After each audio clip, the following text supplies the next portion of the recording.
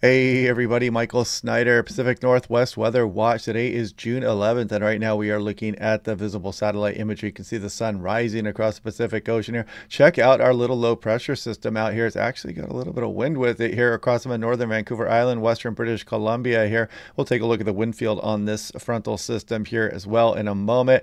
You can see some of the cloud activity moving across western Washington. If you look closely here, you can see off to the east and northeast of the Olympic Mountains, you got some compressing air as it moves over the mountains, sinks, compresses, and warms, and that's why you can see some of those clouds out there. So a little bit of sunshine out there towards Port Angeles or Sequim. But yeah, kind of an interesting system out there for June across the Pacific Northwest. Here you can see some of this colder air back here. It's just got to kind of get the stratocumulus there. Again, the contrast this time of year is not that strong between the cold and the warm air. These mid-latitude cyclones just do not pack the punch that they do during the fall and the winter, or sometimes the early spring months. Taking a look at the wind field with this storm, you can see as I put this into motion, this is about where we are right now. And you can see it does have a bit of wind with it up towards the northern tip of Vancouver Island area. You can see there is some blustery winds out there as well this morning, but nothing too crazy except for eastern Washington and eastern Oregon. There are some wind advisories here as we go through the day today, and you can kind of see these blustery, gusty winds rolling across the area here. And you get a bit of a surge down the Strait of Juan de Fuca here as well. I want to point that out this afternoon also. And you can see some stronger north winds down the coastal areas, pretty typical this time of year. Now, taking a look at the wind advisories, you can see 9 a.m. to 11 p.m. today, gusts up to 50 miles per hour, Kittitas Valley. You can see eastern Columbia River Gorge. Interstate 90, 84, 82, and Highway 97 are under that risk here as well. So watch out, especially high-profile vehicles. Looking at Wenatchee and Ellensburg, potentially 50 mile per hour gusts. Here you can see Walla Walla, Tri-Cities 35, Lewiston 40 miles per hour, Spokane 40 as well. Some rough water on the area lakes and some elevated risk for some grass fires out there as well, and even some isolated power outages cannot be ruled out. Looking at Seattle yesterday, 70 degrees, 1 degree cooler than the day prior, and actually a 1/100th of an inch officially in the rain bucket, 1.11 inches so far this month. And if we take a look, this may be the last I show of this for a while, but significant wildfire potential outlook for June. You can see kind of a neutral signal there across Pacific Northwest, but look as we get into July, you can see Oregon, Idaho, and some western Washington getting in on that action. And we are primed across a lot of British Columbia and Alberta too for another above average fire season. You can see this is for August and this is for September here. So have your wits about you.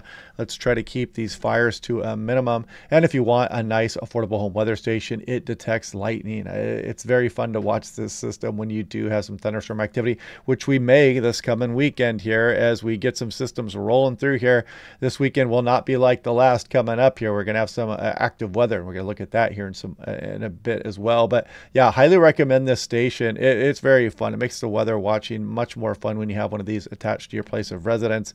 So taking a look at the European artificial intelligence, you can see this system as it moves through now, and then we get a tiny bit of a break there, but this next system will be rolling in here as we go through Friday and on in through this weekend. You can see the trough setting up shop here across Pacific Northwest, hangs out for a bit as we go on into the early portion of next week. But in the wake of these systems, you can get a few nice days in between. So I'm rooting for that. And then we go off to the extended and check out this ridge that the European wants to build along the west coast of North America. Kind of fantasy land at this point, but it's that time of year when we can start warming up. But then look at this deep trough all the way down the west coast of North America. Purely fantasy, just something fun to look at for now.